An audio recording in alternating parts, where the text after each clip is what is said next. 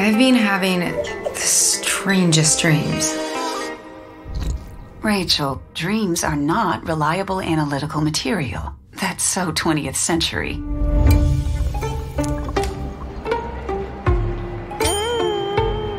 Hi, Rachel. We're delighted to let you know that we've had movement on our wait list.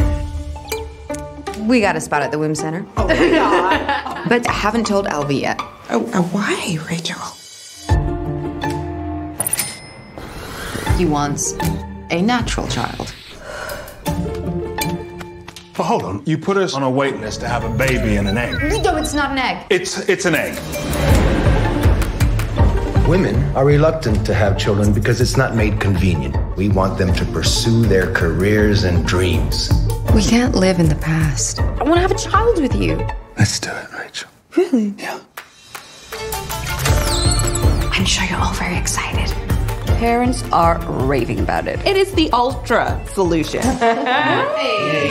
My nephew was born at the womb center, but he doesn't dream. I wouldn't worry about it.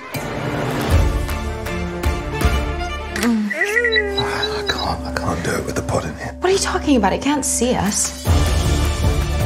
I feel Alvy is able to bond with our child, but I'm not. Maybe I'm just not ready to be a mother. You know, no one's a mother just like that. You become one.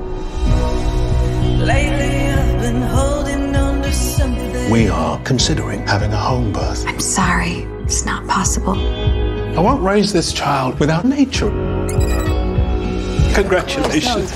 It's so exciting, isn't it? I noticed a change in productivity. You do have a baby at the womb center, right? Why? What's going on?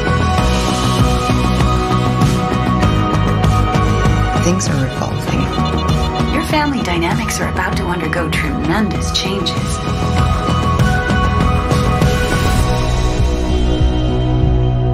How can we make sure our baby's not bored in utero? Oh yeah, we don't want any bored babies.